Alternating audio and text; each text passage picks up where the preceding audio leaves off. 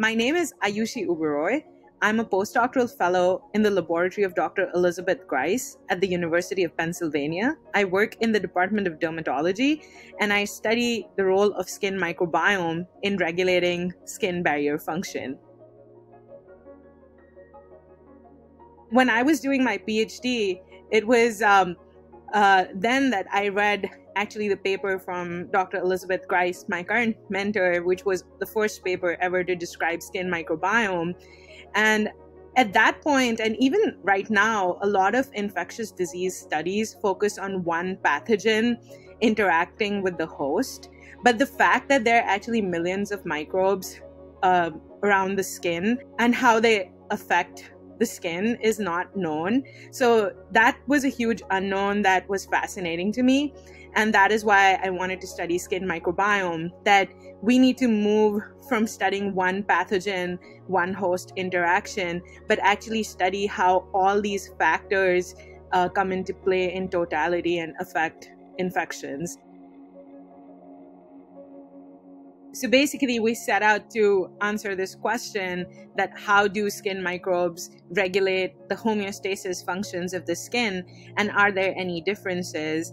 And for that, we made use of a very powerful system in the microbiome world, which is we make use of germ-free mice. So these are mice that are raised and generated in the absence of microbiome.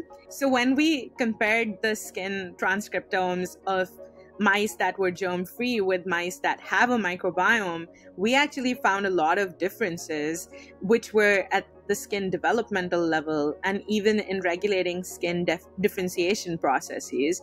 And I wanted to understand then that, great, at this gene expression level, we see differences, but do they have functional ramifications on skin barrier function? And how does that affect susceptibility to diseases? A lot of skin microbiome research is very new. And what we found is that actually most of the efforts in dermatology, or a lot of therapies that have been studied in the context of Caucasian skin. And there are a lot of differences, though, between Caucasian skin and skin of other ethnicities. However, there are a lot of unknowns, which makes a lot of this research relevant. And what is unique about what we're doing is that we're trying to study skin probiotics and trying to come up with specific targets for skin microbiome research.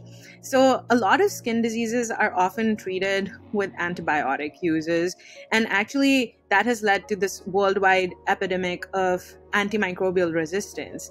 So we think that by tapping into the skin microbiome, we can actually come up with therapies that can circumvent the problem of antimicrobial resistance.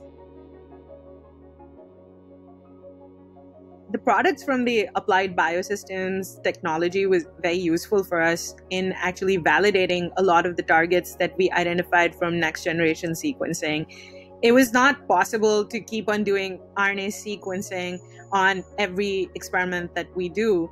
And one of the major products that was extremely helpful, especially for reproducibility, was to obtain custom-based qPCR cards. They made our life extremely easy because otherwise the process involves setting up very complicated 384 well qPCR plates. But with the custom-based array cards, we were able to get them synthesized for the genes of our interest. And what was best was that a sample ran in replicates. It was easy to work with, and we were able to reproducibly verify that the targets that we were identifying of interest indeed matched in different experimental setups. So one of the most exciting things about studying microbiome is that it represents these infinite possibilities. So the fact that we have all these different opportunities and these questions that are still unanswered, to me, that is fascinating. And just that glimmer of hope that you will find something new that no one has seen before, that's very exciting to me and gets me up every morning.